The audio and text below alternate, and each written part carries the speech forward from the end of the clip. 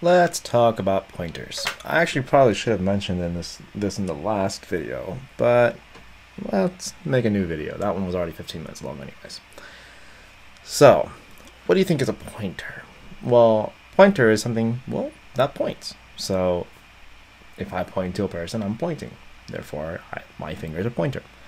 In programming languages, pointer is exactly almost just that. You can have a variable point to an object or another variable or a value of something, right?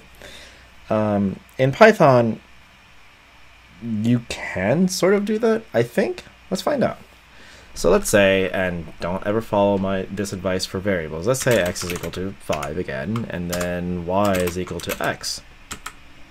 So then y is pointing to x. So if y is equal to x, so y should be 5, right? Fairly simple. Now let's change x. X is equal to, let's say, 9. You would think, and normal people would think that y would also be 9, because y is equal to x, right? So y is equal to, oh no, what happened? Y is still 5 and x is equal to 9. But y is equal to x, right? We said y is equal to x. Let's do that again. So let's say y, okay, now it says 9. But over here, we definitely saw that it says 5. But over here, it says 9. And that's exactly that. Python really doesn't have pointers. What it is it's actually pointing to the value. So instead of taking a look at it where it says x is equal to 5 and then y points to x, which is then equal to 5. That's exactly not what happens. What happens is that x is equal to 5, like we just said, but y is equal to the value, or y points to the value of x. So y is actually pointing to 5. That's why over here y was equal to 5, even though we changed, or over here rather, y is equal to 5, even though we changed x. So y doesn't point to x, y points to 5. That way, when we wrote it again, y is equal to x, it changed to 9, because it took a look at the value of x, and then it took that and started pointing at that. So Python really doesn't have pointers, much like more or less Java.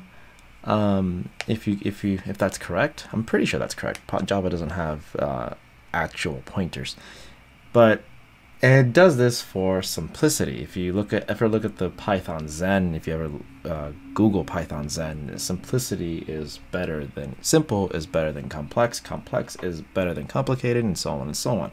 And I adhere all of you to follow that. Do I like that Python doesn't have pointers? No, I actually rather like pointers. Pointers are pretty nice, especially if you come from if you go to a language like Golang.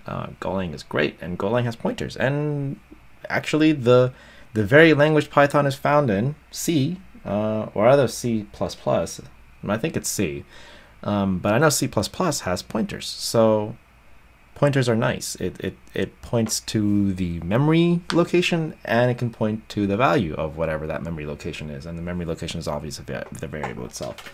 So Python doesn't have pointers, and for beginners this makes it much easier, because I didn't know what pointers was until I went to Golang. I was like, what the heck is this thing? Oh, I thought Python could do that, and then I looked it up in Python, like I just did this example here, and it doesn't.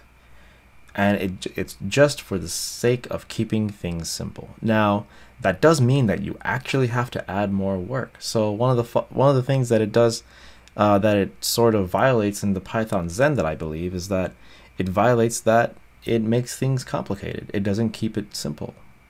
While removing pointers is simple, you have to add more code to make that code a little more complicated, because it doesn't actually have pointers. So that being said, now you know, Python doesn't have pointers. Thank you. Bye.